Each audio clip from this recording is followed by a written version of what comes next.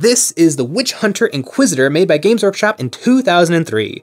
It might not look like much, but I love old models like this. Old models have roots. They're full of fun stories, and I learned some really fun things researching this lady.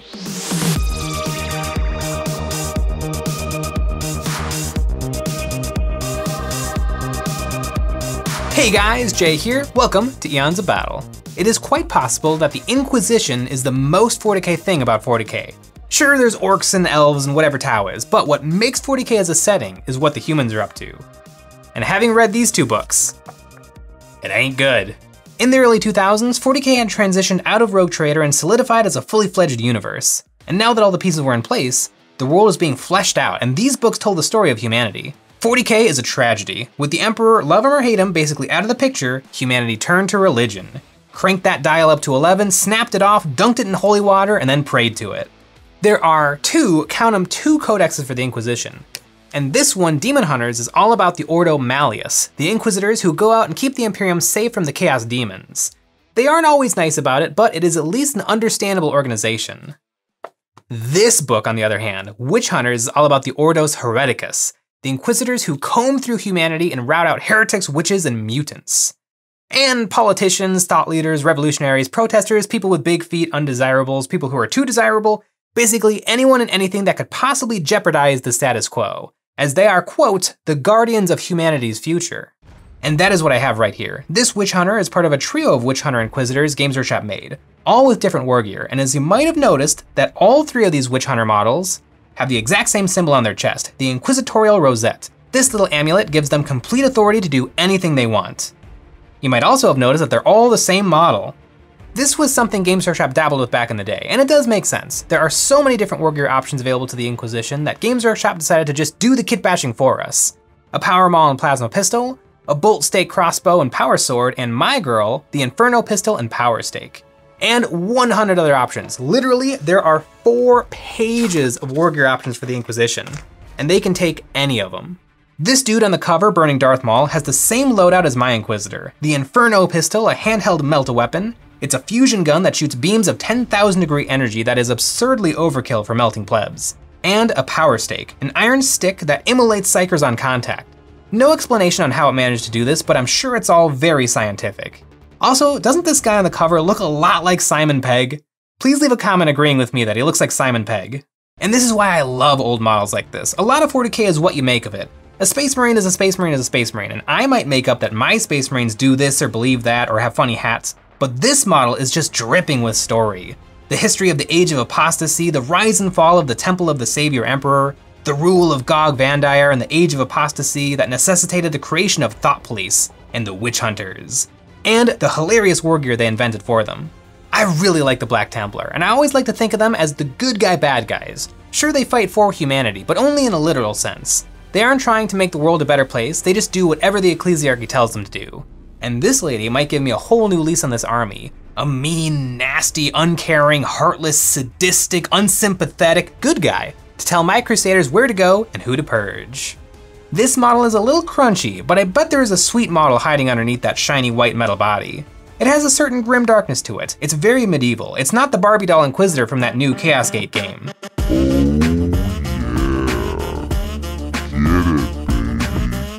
Which I don't dislike, but it's a very different style to this one. This one is definitely based on the horrifying artwork found inside the codex. That is what I want to emulate with my paint job. And speaking of paint job, one of the tricky things with metal models is that they're kind of chromy. It's hard to see the details, and so I'm gonna give this model a zenithal. I don't know how much I'll use the zenithal in painting, but the zenithal is gonna be super helpful to actually let me see what's going on the figure. I primed using my favorite airbrush primer, Steino Res Black, and then a zenithal of white, and after that the model really came to life. There, now I can see the black armor I have to paint. Now black is kind of impossible to paint because black is black, it's the absence of light. If I really wanted to paint black, here's how I would do it. The way I'll do it is to make it shiny black armor with reflections of blue, like the Inquisitor from Dawn of War. I put black, blue, and white on my palette, then mix them together to make some gradients. To sell the black, I'll have to use 80% black and dark colors and just a little bit of light colors. I glazed my dark blue mixture all over the armor, letting the zenithal poke through just a little bit so I can see where my highlights should go. Then I glazed pure black over most of the armor, shading the recesses. Then came the highlights, using the blues as my reflections on the tops of her thigh, chest, and arms. Then an edge highlight of light blue. I used this super sparingly. Most of every armor panel has to be black, or else it'll look like dark blue armor instead of black armor. And that is black armor. But Jay, it's blue! But, person that I just made up, it's blue light reflecting off of shiny black armor. Now for the leather, and for that I took a brown paint and made some more gradients mixing in white and black paints.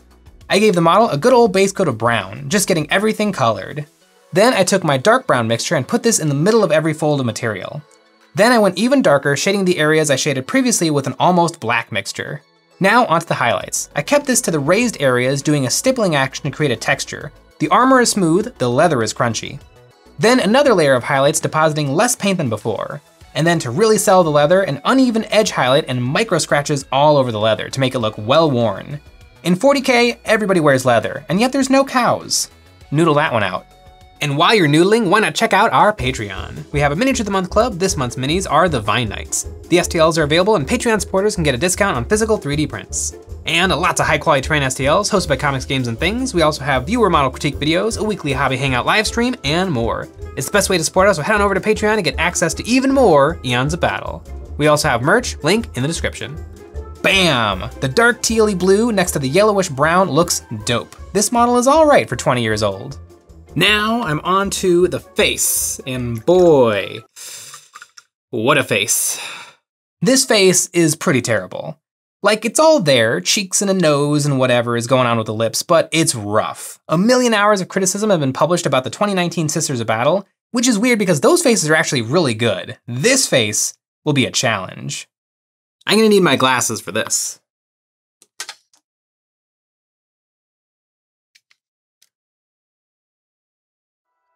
Better. I glazed on some red beige, letting the zenithal show through. Pinkish is a good start, then I glazed on a darker brown to at least make the front of the face stand out. Then I started to apply some highlights, focusing on the forehead and trying to actually give the model some cheeks and a jawline.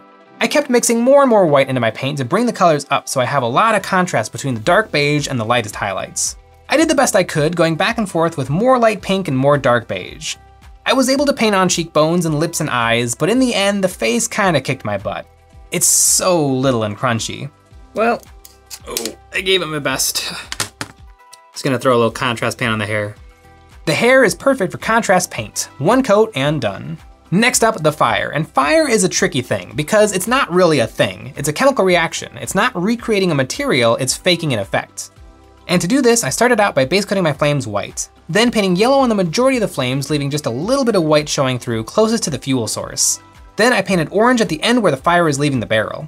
Then I painted red on the tip and then blended that into the orange. Then on the very tippy tip, I painted black to represent the soot being cast off from the burning fuel.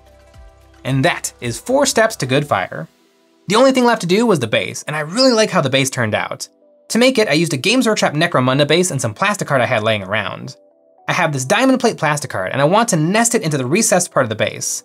To transfer this shape, I put a piece of painter's tape on the base, then rubbed a pencil over it, which left a dark impression of where the edge of the plastic is. Now I have my pattern. I can unstick this from the base and put it onto the plastic card. Then I cut it out knowing it would be a perfect fit. I used super glue to stick it in place and then trim the excess.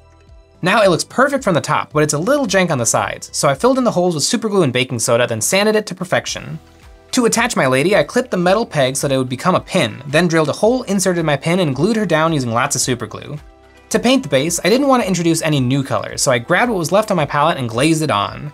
A combination of layers and colors should make for a very interesting modeled base, and not having any distinct shapes and patterns behind it will make the industrial base stand out even more. It's fun without drawing any attention away from the finished model. The only thing left to do is to paint the rim of the base black. This model is tons of fun. Learning all about the history of this particular branch of the Inquisition has got me pumped. She's lean and mean. With not an ounce of compassion in her, she burns everyone and anything she needs to in order to keep the Imperium safe. Teal shaded black and yellow tinted leather works really well together. She does have an adventurous swagger to her. It's a combination of cowboy leather duster, medieval armor, and Elizabethan hair. That's 40K in a nutshell. This model is not bad for being almost 20 years old. I did the best I could on the face. I spent an hour and maybe I could have done better on a second try. I need a lot more practice. And you know, the pale face with the white hair and the bluish armor, it kinda looks like a 40K version of Mom from Futurama. You know what? I can be okay with that. I really like Inquisitors. If anyone wants a good primer on the Imperium and how it operates, these two codexes are a good read. I think I might need to start a collection of Inquisitors. I have 2 right now, and 3 would make it a collection. And obviously I need them all. And the grand finale would be certainly the ultra rare 72mm female Inquisitor from the short-lived game, Inquisitor. Also, Games Workshop, make an Inquisition kill team. Come on, the work has already been done. Inquisitor henchmen, the Acolyte, the Sage, the Warrior, the Familiar, the Penitent, the Cherusian. It's all right here. It's been done 20 years ago. Just copy, paste. We need a new Kill Team doubles box, Kill Team Raymond, Inquisition versus Demons. Make it happen. I'll be waiting here with my Witch Hunter. Thanks for watching.